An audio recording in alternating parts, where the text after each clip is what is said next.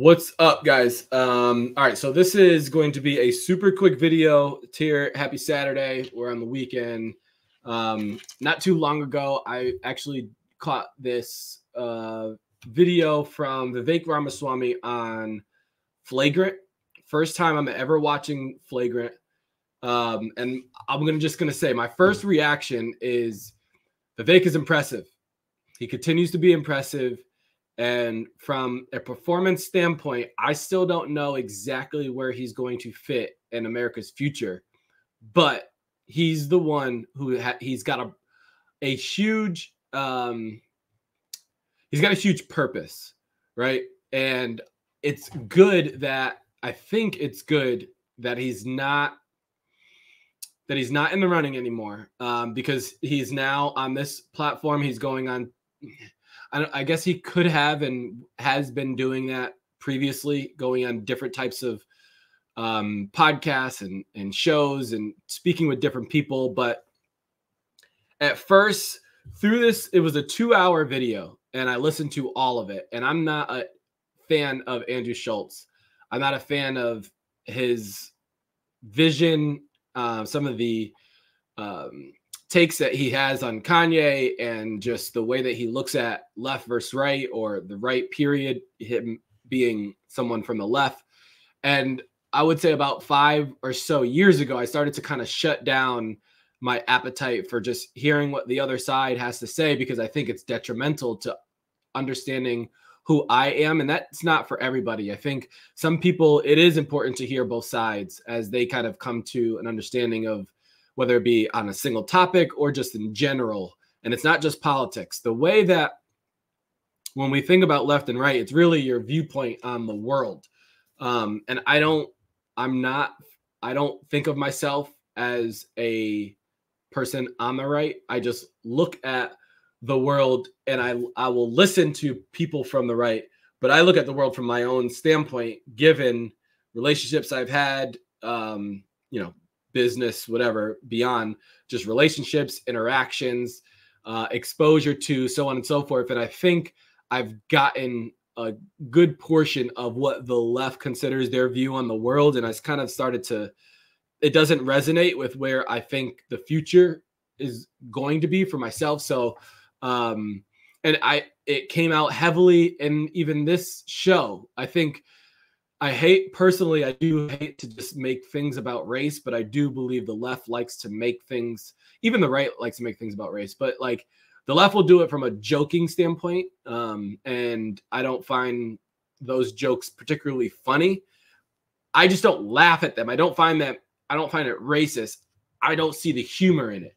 And there were things throughout this podcast that they all thought was really funny. And I'm not able to laugh at it.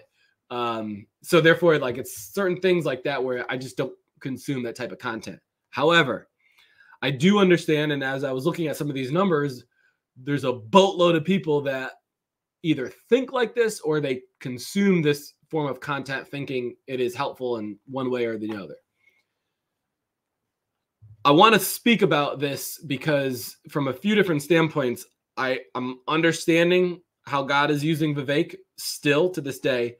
After I talked about it last week when he suspended his campaign, and then he was on the campaign trail with Trump, I was like, see, this is not going to be good, because then you're just in the background, and you need your own voice. He has to educate he has to help educate the future generations. And people have already formed their opinion on Trump. And so therefore, if you're not watching a Trump rally, or if you're not following his campaign, you're not going to be able to consume Vivek's message. At least that's how I was looking at it beforehand. And then he was on Breakfast Club a couple days ago, and it was like, it confirmed it wasn't, I didn't enjoy listening to that. Not because of Vivek's take on anything, but it's just, what are we getting out of this? What's the purpose of this? And I'm at the point when I think about Charlamagne and DJ Envy, they aren't smart enough to keep up with a mind like Vivek and to keep up with the sign of the times or where we're going. And I hope to say that that's like the millennial generation, the cream of the crop when it comes to millennials. They're just not there. They're not able to. And I don't think Dame pointed out some things when it comes to, you know, them satisfying their bosses and just their purpose for even coming to work. I'm just not sure that they're able to even have the type of conversation that can help the youth. And this is why I stopped listening to the Breakfast Club about a decade ago. And whenever there is a viral moment, which is why after listening to that, it's like, you have to have that gotcha moment then to find out, oh, there's somebody on the Breakfast Club that we should listen to. And there wasn't a gotcha moment, but you can tell Charlamagne and DJ Envy, it's not that they're looking for that, but that's the only reason they get views. No one's listening to them anymore. However, on this episode of Flagrant, and I can't say that Schulz does this regularly, he actually showed an appetite to understand Vivek and how he, you know, I think it was actually Charlamagne that made the introduction because he mentioned it in the Breakfast Club the other day. But I do believe that it's important to listen to this show and then start to feel out the way to interact with some of these people. And I mean, I don't really have, like, I'm not at that level where I'm supposed to be interacting with them and trying to bring them in closer to understanding what we're looking at here. But it's certainly important to kind of keep the frame and know that, you know, Vivek's agenda is one that can solve a lot of America's problems. And it's kind of what person listening to this, and certainly this far in, understands what the strategy is to make this world heaven on earth. And whatever that means to you, literally. We've got to understand that the attempt that I'm not going to use left and right anymore. The attempt that the agenda, the attempt made by the managerial class, and if you watch it, you'll understand, it failed. And now we are reprogramming the minds to open up a new way of being and living and executing an actual strategy that will not fail. And so Vivek's role in all of this is important. And he took the time and he has the patience to say, okay, this is the part that you're not getting. Let me work with you on it. But the first little bit, I'm sitting here thinking, you know, there's really no way that you can explain this to somebody. You have to have a part of you that is saying, you know what, this isn't working. And then you go and find your own questions rather than someone like myself that, you know, went through that rabbit hole, asked like, I don't want to say Googled it, because there's a lot of things that you can't do today that I was able to discover when I was trying to get questions answered. Those days are over. And that's when, you know, the war, it was like a hidden hand. Now this is full-fledged, you know, censorship, canceling, you know, painting the picture of this person bad, this person white supremacist, blah, blah, blah. So it might actually be from having conversations like this, if you can stomach, if you have the patience, if you're still interested in helping people that just don't get it. Since 2020, I've personally sat with, you know what, if you didn't get it by now, you don't want to get it. I can't work with that because I've got people that I've got to help sort of in my own world. But at the same time, they're not stopping programming people to hate truth. They're not stopping programming people to accept, honestly, a hellish version of America and Earth. I'm not inspired to like particularly do more, but I am certainly more optimistic that, I mean, at the end, Schulz was like, you know, basically, ladies and gentlemen, the next vice president of America, basically saying, hey, Trump is going to win and he's going to be the VP. Now, also in this, go and watch it, please. Watch the whole thing, because there's pieces that you're going to say, this, you know, you're going to have your own moment. He said if that's the role for him, he's going to have a real sit down with Trump and say, hey, are you actually looking to do this? That has to do the reason I can't really trust Trump anymore is because of the COVID stuff.